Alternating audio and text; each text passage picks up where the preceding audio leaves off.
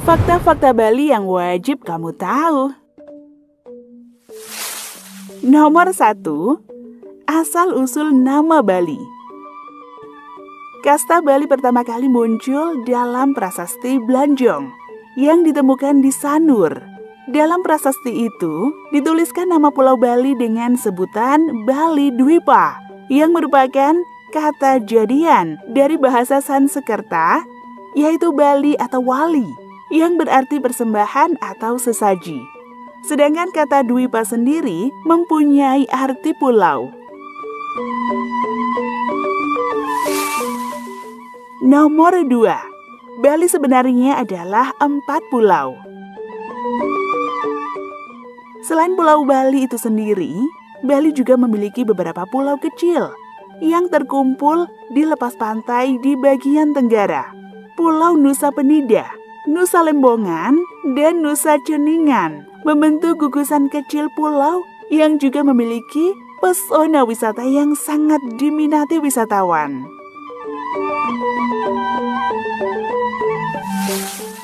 Nomor 3. Sebagian besar orang Bali sebenarnya adalah orang Jawa keturunan Majapahit yang bermigrasi. Penduduk pertama Bali disebut Bali Aga, yang tinggal di daerah pegunungan, seperti masyarakat di Desa Tenganan atau Desa Trunyan. Selanjutnya, penduduk di Bali berkembang karena adanya migrasi akibat penyebaran agama Hindu. Gelombang migrasi ke Bali makin banyak akibat adanya perang di Pulau Jawa antara Majapahit melawan Kesultanan Demak yang membuat Majapahit runtuh. Penduduk yang masih ingin memeluk agama Hindu mengungsi ke Bali. Mereka membuat kerajaan baru di kawasan dataran rendah Bali dan terus berupaya untuk menjaga apa yang menjadi kehidupan mereka sebelumnya sampai saat ini. Nomor 4. Memiliki nama-nama depan yang sama sesuai urutan kelahiran. Anak pertama memiliki nama depan Wayan, dari kata wayahan, yang artinya tertua. Ada juga anak pertama yang memiliki nama depan Gede, yang artinya paling gede. Selanjutnya anak kedua disebut Made, yang artinya madya atau tengah. Ada juga yang memakai Kadek, yang artinya adik. Kemudian anak ketiga dipanggil Nyoman. Diberi nama Nyoman berasal dari kata Anom, berarti muda atau kecil. Anak keempat yang dipanggil Ketut berasal dari kata Kitut, yang berarti ekor atau buntut. Anak paling buntut.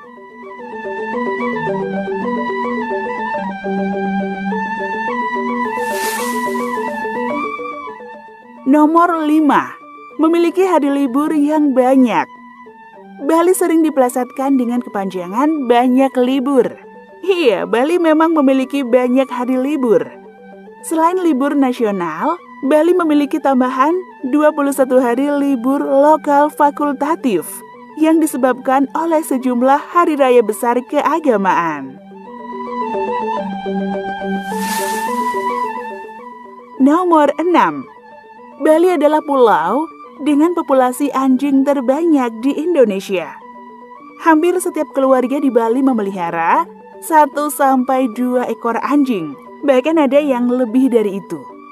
Anjing bukan lagi sekedar hewan peliharaan biasa, namun mereka sudah dianggap bagian dari anggota keluarga. Mereka sangat disayangi dan dijadikan sebagai penjaga rumah yang handal. Mereka ada di mana-mana, berkeliaran ke sana kemari. Jika Anda ada di Bali, Anda harus berhati-hati saat berkendara. Banyak kejadian pengendara yang terjatuh akibat menabrak anjing yang menyeberang dengan tiba-tiba. Nomor 7. Menjemur pakaian sembarangan, apalagi lebih tinggi dari kepala, adalah hal yang tidak sopan. Setiap individu di Bali, utamanya yang beragama Hindu, melalui berbagai macam tahapan dan proses upacara penyucian diri, mulai dari dalam kandungan bahkan hingga telah tiada. Melewati jemuran pakaian apalagi yang tepat berada di atas kepala adalah hal yang tabu karena dianggap dapat mengurangi kesucian diri. Apalagi jika di tempat kamu ada candi tempat sembahyang umat Hindu, wajib dijauhkan dari jemuran. Selain sangat melanggar kesucian, juga sangat tidak baik dari segi etika masyarakat di Bali.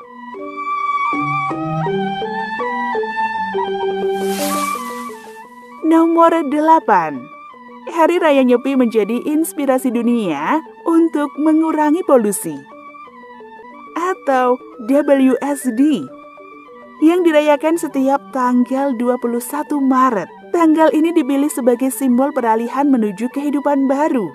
Walau hanya sehari, Hari Raya Nyepi dapat mengurangi berbagai polusi, seperti polusi udara, polusi suara, dan dapat menghemat bahan bakar dan listrik yang cukup banyak. Nomor 9. Sesajen di mana-mana. Kalau kamu jalan-jalan di Bali, pasti kamu akan menemui cukup banyak sesajen yang bertebaran. Dari yang besar hingga kecil, sesajen bisa diletakkan di mana saja. Bisa di candi-candi, pohon, patung, atau yang diletakkan di pinggir jalan. Yang paling kamu harus perhatikan adalah sesajen kecil yang disebut canang. Biasanya diletakkan di pinggir jalan atau di depan pintu masuk suatu tempat. Biasanya, sesajen kecil ini dibuat dari janur dan diberi bunga. Di atasnya diletakkan biskuit atau jajanan kecil. Selain itu ada juga sesajen yang diberi nasi dan lauk beralaskan daun pisang dalam ukuran kecil. Semua sesajen tadi tidak boleh diinjak atau dengan sengaja melangkah di atasnya. Hal tersebut tidak sopan dan tidak sesuai etika masyarakat di Bali. Sesajen tersebut memiliki berbagai makna sesuai tempat diletakkan. Selain sebagai ungkapan rasa syukur kepada Tuhan, sesajen juga sebagai sarana doa yang dipanjatkan kepada Tuhan. Misal sesajen yang diletakkan di jalan adalah simbol doa agar selamat saat bepergian.